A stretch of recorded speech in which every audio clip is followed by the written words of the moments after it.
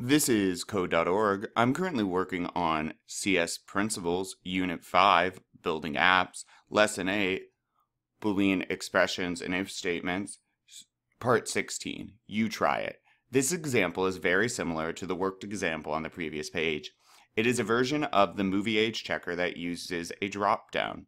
We've provided the starting UI elements, including the drop-down, but none of the code. Do this. Using the example of the previous page as a guide, add an event handler from the drop-down menu that triggers onChange. Add an if statement to check if the age in the drop-down is greater than or equal to 13 and set the text in the result label.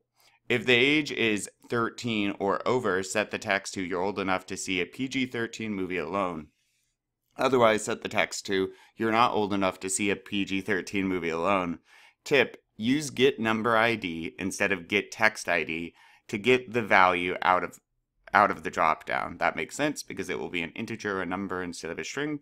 One major difference from the example is that we want to compare the value of the drop-down to a number using greater than or equal to rather than the equality operator.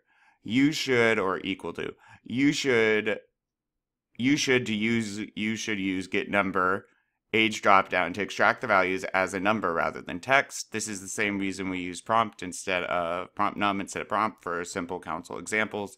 It still works if you get text, but isn't good form. Yeah, it's not technically good design.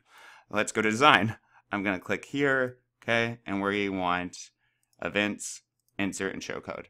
All right, so what we need, we got our event handler that triggers onChange, great.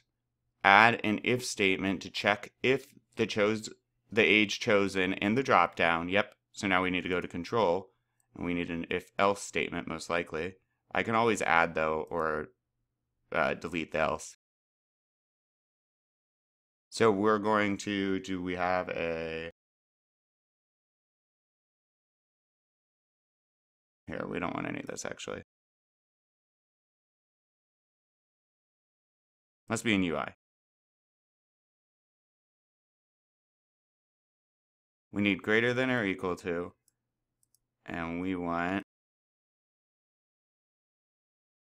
get number like they said, and from our age dropdown, if it is greater than or equal to 13, you are not old enough, okay? So control, nope, set text, and then we're gonna need this for both. Result.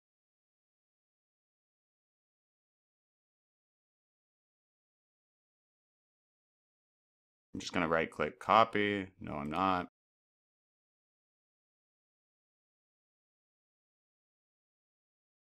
Okay, so it should be triggered upon clicking. It should grab the age from the drop down. We should check if it's greater than or equal to 13. If it is, it will run this and set the text here. Else, it will run this. Keep in mind, oops, need to set it. It will never run both at the same time. So if we are our age is older than 13, it will display you are old enough to see the movie. It will not, it will skip the else. If we are less than 13, this will be false. It says it skips this and only runs the else. They never run both at the same time. Let's check. Let's try it out.